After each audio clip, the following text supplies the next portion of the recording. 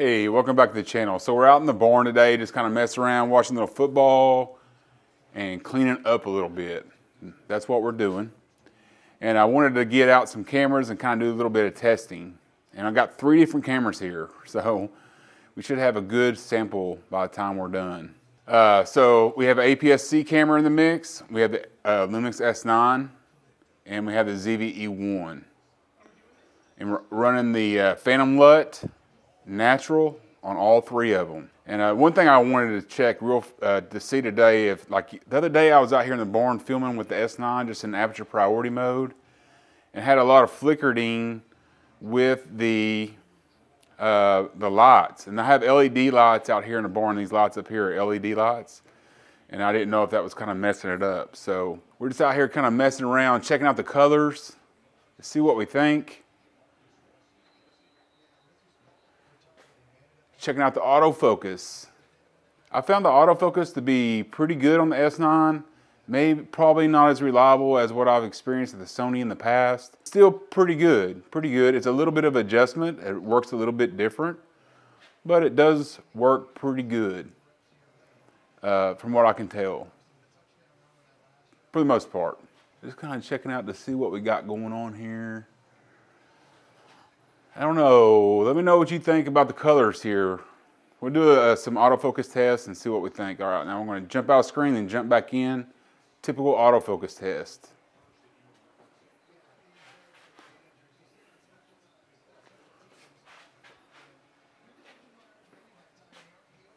How we do? We back in, do it again.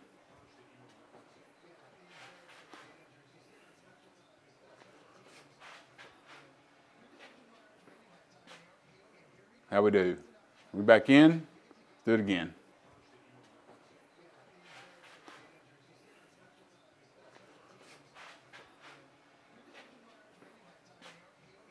How we do?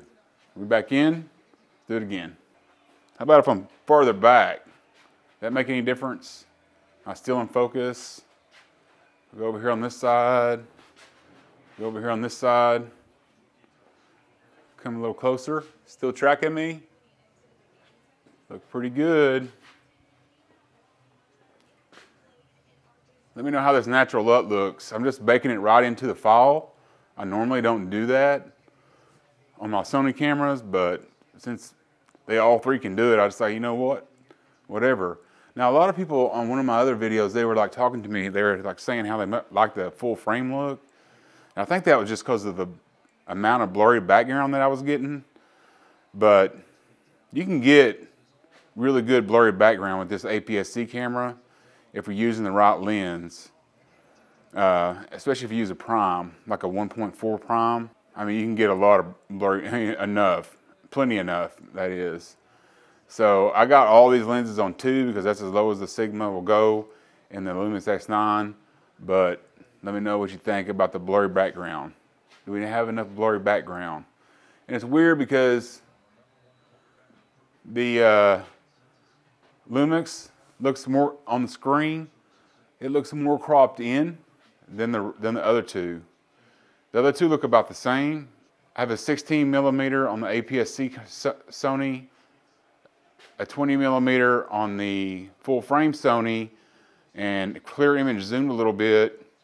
And the Lumix S9, I just have it with just the image E-stabilization on, so then it looks like it's cropped in way more than the other 2, but that's the kind of the way it goes.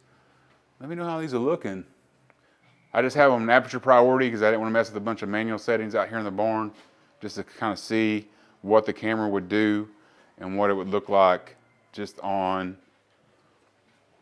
aperture priority. I do a lot of filming in aperture priority because I'm lazy and I don't want to think about settings all the freaking time.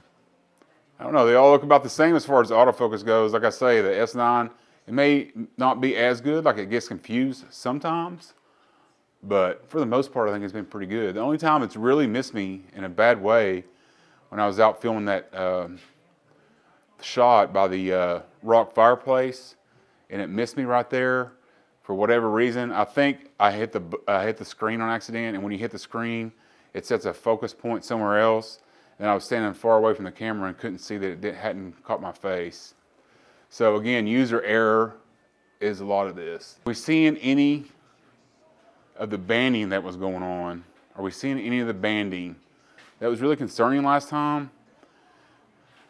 There is on the Lumix S9 a synchronized, I forgot what they call it, something where you can kind of, maybe it'll scan LED dots and adjust your shutter speed to limit the banding, but you can't go into it in aperture priority mode, which is weird.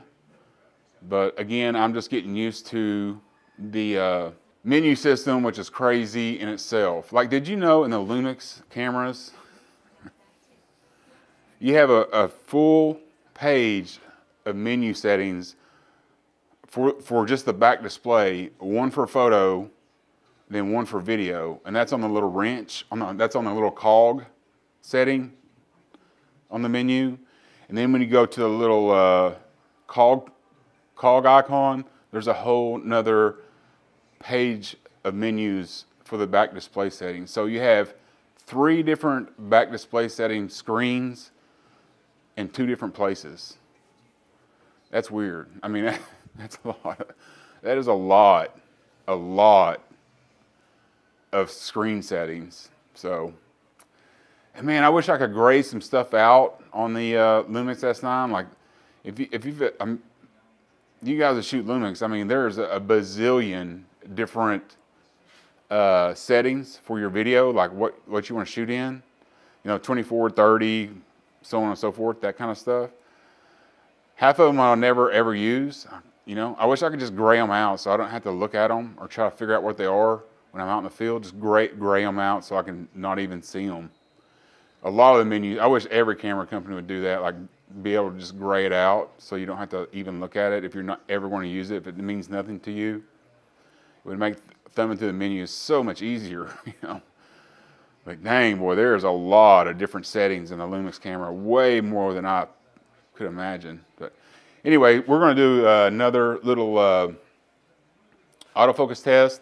I want to sit down at my rolling cart here, and I'm going to come in and sit down.